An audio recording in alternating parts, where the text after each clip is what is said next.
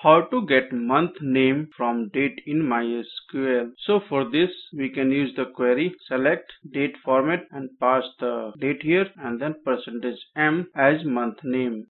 Another query is to use the month name function and then pass the date and then it will return the month name.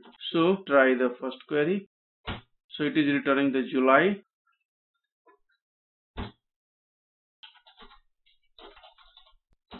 So this is a simple database structure with some data, and DOB is the date field.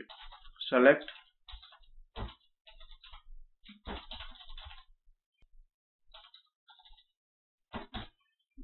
So it is returning the month name. So today you learned how to use the date format function to get the month name as well as month name function of the MySQL. So using these two functions you can get the month name in MySQL. So you can visit our website and learn from these tutorials.